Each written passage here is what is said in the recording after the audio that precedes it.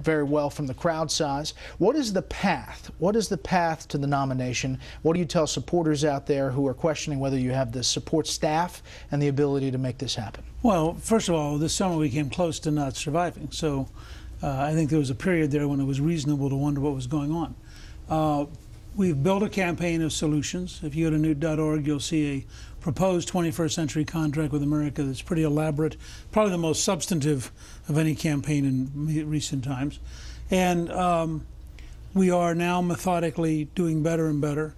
People, both from the debates and from the various speeches, are responding very strongly. There were 3 major speeches in Iowa in the last 10 days. People, I think in every single news story, said I won all 3 events that were multiple candidate events. And we're seeing it in our fundraising. We've already raised $2 million in 5 weeks, which is almost as much as we raised, in fact, about almost as much as we raised in the whole rest of the campaign, and it's accelerating, largely online. We're opening offices in Iowa, New Hampshire, South Carolina. We already have offices in Georgia and Florida, and I think we'll continue to accelerate. Do you have to win Iowa? I think we have to be in the top 2 or 3 in Iowa. We have to be competitive in New Hampshire, where Romney may well be his strongest state in the country, either that or Massachusetts. And then we should, our goal is to win South Carolina, and then to go on and win Florida, and then from that point on, be in a very, very competitive environment. On Meet the Press, you were asked about Paul Ryan's Medicare plan. This is what you said. I don't think right-wing social engineering is any more desirable than left-wing social engineering. I don't think imposing radical change from the right or the left is a very good way for a free society to operate. Charles. The radical engineering in that case, I suspect, was the fact that the Ryan plan would substitute existing Medicare for a subsidy, where the government would give a subsidy for individual to buy private insurance. Romney has come out with a plan that incorporates what Ryan is doing, but would add the alternative of keeping Medicare as it is. Is that your position, and is that not radical social engineering, or is it less radical social engineering? Well, you should go back and play David Gregory's question. David Gregory said, if there's a very unpopular plan, he didn't say Ryan. If something but is that was very, the plan that was on the table. But he said if something is very unpopular, should Republicans ram it through? Now, we had just lived through Obamacare being rammed through.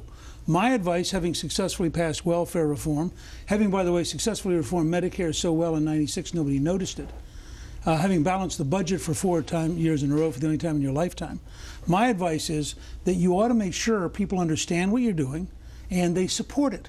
Now, I actually do think Romney has improved, and I suspect Paul would agree, that Romney has improved Paul's proposal, because he does allow you to say you can take the money and stay in the current system, or you can go over and you can get a brand new Is that your position?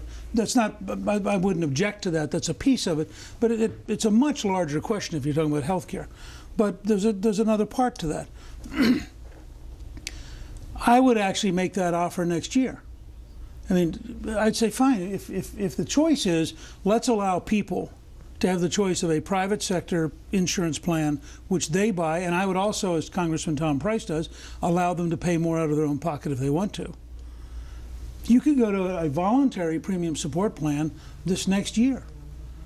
That is assuming you think people want it. Do you think people want it? I think some people will want it. I think a lot of people will be very cautious. But I think imposing it is a real gamble. And that's the radical social engineering, giving no alternative.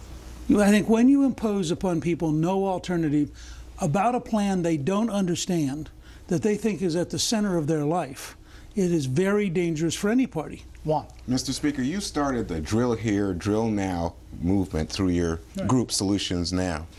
And I don't know if you noticed, but over the weekend there were several hundred protesters outside the White House demonstrating against the Keystone XL pipeline. Right. And you're aware that previously pipelines like Prudhoe Bay, there have been spills, accidents. Do you have any reservations about backing a pipeline or more drilling given the bad track record? Well, first of all, there's not a very bad track record. I don't think any Alaskan would suggest to you that they ought to close the pipeline. I don't think any Texan would suggest to you they ought to close the pipelines in Texas. If you look at a map of the U.S. and where there are pipelines around this country, it's astonishing how much natural gas and how much oil we move around this country. We do it with an extraordinarily safe record. And most of the allegations about the Keystone Pipeline are just plain baloney. They involve a supposed threat to an aquifer, which is clearly geologically impossible. It's not going to happen.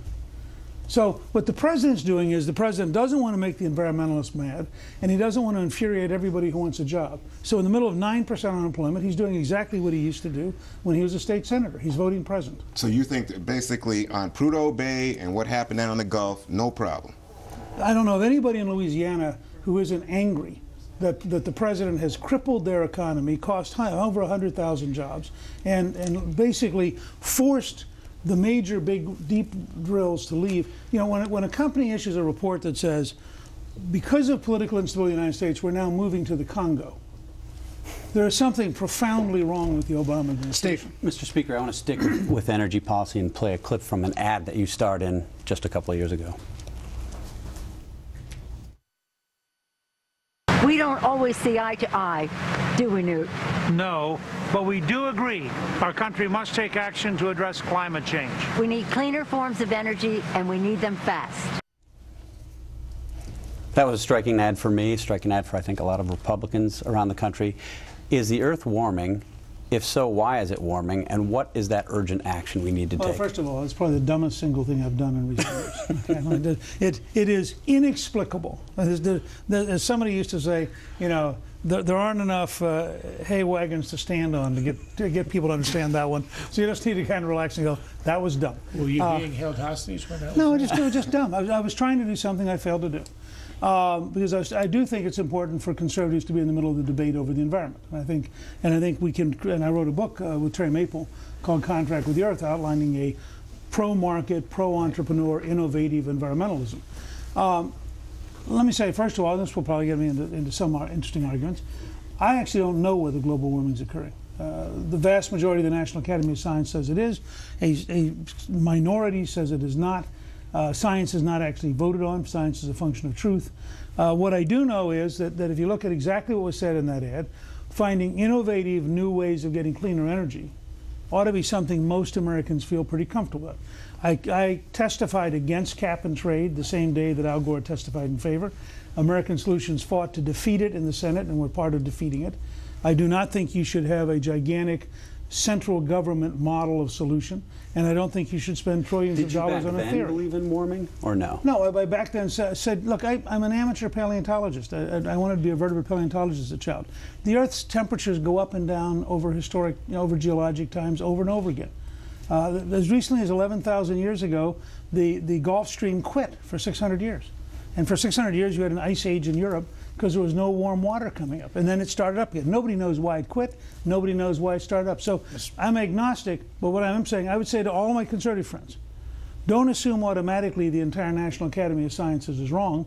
And I would say to the National Academy, don't assume that a vote by renowned scientists is necessarily truth. Speaker, we're going to have much more with you and the panel after a quick break. And don't forget, log on your questions on Special Report Online.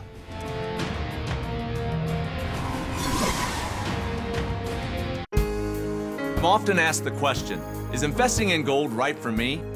In fact, many people think that owning gold is only for the wealthy. But you can own gold with a minimal investment. It's easy to own gold. At Goldline, our clients